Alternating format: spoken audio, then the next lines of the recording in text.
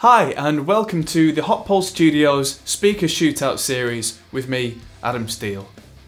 This series is going to go about as in depth as we possibly can into comparing speakers, comparing microphones, comparing all sorts of combinations, as much as we can to give you the most detailed comparison that we can in a controlled environment with the same song every time, the same amp every time, the same settings, to make sure that what you're hearing, as long as you have some frame of reference, should give you an accurate kind of representation of the sounds you can get, so that you can decide based on that what it is that you want out of a speaker and then what to go and buy. So the first part of this series, we're going to be comparing single speakers one at a time, and the way that we're going to do that is we're using a Zilla Fatbaby 1x12 cabinet. Now, I've used the same cabinet on every test, and we just switched out the speaker, and we've mic'd that up with a Shure SM57 and an SE Electronics Voodoo VR1 Ribbon. So a big thanks to Zilla for providing the cab to us, and a big thanks to SE Electronics for providing the ribbon. Also thanks to Blackstar for providing their Series 1 100 104 6L6 head to us for this series, and we've been using the Crunch Overdrive 1 and Overdrive 2 channels, and the reason we've been using those is the song that we're going to be using sections from is by a band called the Dead XIII, who've been into Hot Pole Studios before, so they were good enough to come down and do guitar playthroughs for us of some of their songs, one of which was their new single, Demons, and that is the song that we're going to be using. So we're going to focus on kind of heavy rock, heavy metal as a sound. We're looking specifically at how heavy tones work when comparing speakers, because comparing clean tones is a very different thing for a very different audience most of the time. And having listened to several speaker comparisons, I really felt that there just wasn't enough scientific comparison of really heavy stuff. I mean, sure, there's loads of different reviews and loads of different kind of variations of here's how this amp sounds on these settings with this speaker, and some of them sound great, but how do you know that it's the speaker that's making that change, or that it's the cabinet that's making the change, or how are you sure that the speaker is the right one for you? And that's what I really wanted to boil down here. So we're using 4 different clips from Demons. So the first one is rhythm only, so that's just the rhythm guitars by Simon. Then there's a part where it's the rhythm guitar with a lead part over the top with quite a heavy kind of searing sound with a wah in as well, so that should poke out over the top. Then there's a section where it's kind of almost djenty kind of single note stuff, which then goes into a quad tracked section where that's 4 takes, 2 from each guitarist, really kind of hammering out. Last but not least, there's a solo section from Steve from the Dead XIII, and this was recorded live, so if there are any little mistakes or anything in that, this is a capture of what was live. So just to explain the signal chain, Simon and Steve from the Dead XIII have their own 104 6L6 amps. So what we did is we got them to set up in here in the live room exactly as they would for a show. So using their own pedal board and their own settings on their amps, and we took a photo of each amp and their settings. And we took a DI out. For Steve, we used my Groove Tube's Tube DI box, because this thing is absolutely fantastic. If you've ever used one of the red DI boxes, those big red tube DI boxes, this is pretty much that. You can't find one of these anymore, but believe me, they're incredible. And for Simon, we used the biggest DI box I've ever seen, an Avalon U5. Now this thing is absolutely incredible as a DI box, and I don't think you're ever going to get any more accurate a signal. So that's always my kind of recommendation. Whenever you're recording anything and you plan on using the amp sound again, or reamping, use the best DI sounds that you can get. Now for pretty much all the distortion, the lead player, Steve, was using a Tube Screamer, on all of his tracks and a wah on the lead parts. And Simon was using a Boss Adaptive Distortion, which I thought was a little odd, but I asked him about it, and he's using it in very much the same kind of way as a Tube Screamer, but because it's got separate low and high controls, he's got a little more kind of control over it. When playing these tracks back, we played them through a Radial Pro reamp box, which I've done a review on that before, and I'll see if I can link that here. And that went straight into the front of the Blackstar with the settings that those guys had. And that went through, properly impedance matched by the way, depending on whether the speaker was 8 ohm or 16 ohm, we made sure the amp was set properly for the speaker. And then that was mic'd up inside the Fatbaby, which is an open back cab, which I thought was quite surprising, but I'm going to do a separate video on open versus closed back, and it turns out that the open back actually works really well for metal, which quite surprised me, but it is definitely a testament to the build quality of Zilla's cabs. As you can see, I've got 3 of them here. Zilla have loaned us the use of the Fatbaby, but the Fat Boy down here is mine, and the Studio Pro up here was mine, but my assistant and editor Chris has since taken this from me. It's not going anywhere, so between the two of us we are firm believers in Zilla's cabs. They are absolutely spot on.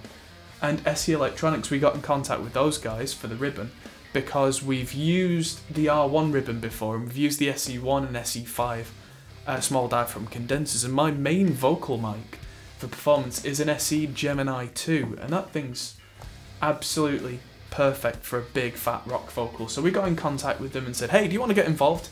And there it is. So when we do each comparison, we're going to do separate videos on these. So it's got the 4 track types that I mentioned, and then afterwards we're going to play the guitars in a mix, because I thought that would be really important, that not only can you hear this is a guitar sound, that's a guitar sound, they're all well and good, but when you pick your favourite one, what happens when you then put that in a mix? You may well find that it doesn't do what you thought it did, when there's crashing drums and there's a vocal screaming over the top and the bass is holding down the low end, so maybe you don't need as much of that ultra low end as you thought you did.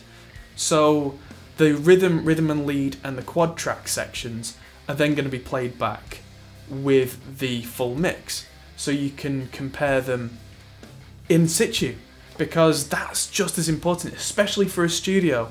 It matters more to us what it sounds like in the mix than what it does on its own. I mean, yes, you might prefer a certain sound from a speaker on its own, and if you only ever play on your own, that's one thing, but if you play in a band and you intend to record an album, that's a very different situation. So I wanted to make sure that you guys knew exactly what was going on there. The speakers we're going to be comparing, we've got quite a few. So we've got the Vintage 30, which is going to be our base for comparison. But we've got an 8 ohm and a 16 ohm Vintage 30, so we're going to do a video comparing the two, because they do sound a little different from each other. The Creamback series, we've got a Creamback M, which is the medium magnet, which is a 65 watt speaker. A Creamback H, which is a 75 watt speaker, but it's got a different tone, it's got a much heavier magnet. We've got the Creamback Neo, which is a new one, which Celestion sent to us, and thank you to Celestion. This weighs nearly nothing, and I'm going to do a separate video on this one, because it's a very different application for a lot of people, but doesn't sound that different from the other Creambacks. We've got the Lynchback, which is the George Lynch speaker. We've got the EVH, so the Eddie Van Halen, and we've got a K100, the G12 K100, which is this big fat one down here, and that's an absolute monster, which didn't actually give me the result I was expecting. So we've got 4, 5, 6, 7, 8 speakers in total to get through, so that's quite a lot. And then after we've shown you all those videos, I decided to then start swapping out microphones. So I'm going to do a mic comparison series, and then going to do a mic comparison series where it's an SM57 plus second microphone. Then, and it just keeps going, then we're going to do a series which is 2 speakers. One's a Vintage 30 and one is extra speaker. So just to see what happens when the two react. That's another reason, by the way, that we used a 1x12, is that if you use 2 or 4 different speakers in a cabinet, the reaction inside the cabinet between the speakers can affect the way that just one speaker sounds when you mic it up. So to eliminate the possibility of any of that and to make this as crystal clear as possible, that's why we went with a 1x12. So I hope you don't mind and you're like, oh, you should use the 2x12 or a 4x12. The reason is we wanted to show you what each separate speaker sounds like, and having Celestion send us 4 of each speaker was overkill. That wasn't really doable. So what we're going to do in this video is, just at the end of this, I'm going to play you the 8 ohm vintage 30 as the sections were, so that you can get an idea. That's what we're going to consider our reference, because a lot of people have a vintage 30 and a lot of people use them in their stock amps so they know exactly how they sound. So without further ado, here's the vintage 30. Thanks for watching, and I hope you look forward in the next few weeks and months to the rest of the series coming out. They're not all going to have this long talking section, which is why I wanted to get this out of the way now. And thanks for watching, and get in touch with us about mixing, mastering. Hit the like button and subscribe if you want to be up to date with all the comparison videos as they come out, because we want you all to see them. Thanks for watching. See you soon.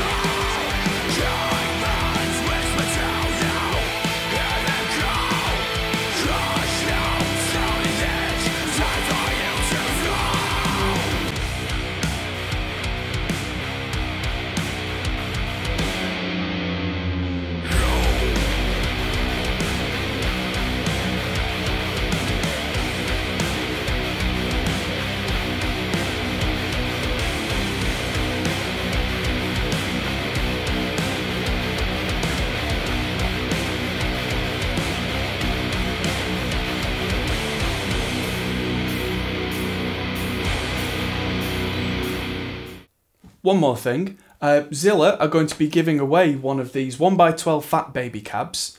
So listen to all the speaker comparisons that we've done and have a listen, decide what your favourite one is, and then go to the Zilla Facebook page, I'll put a link in the description below, and tell them what your favourite speaker was out of these, and you'll be in with a chance of winning that cab with that speaker in it.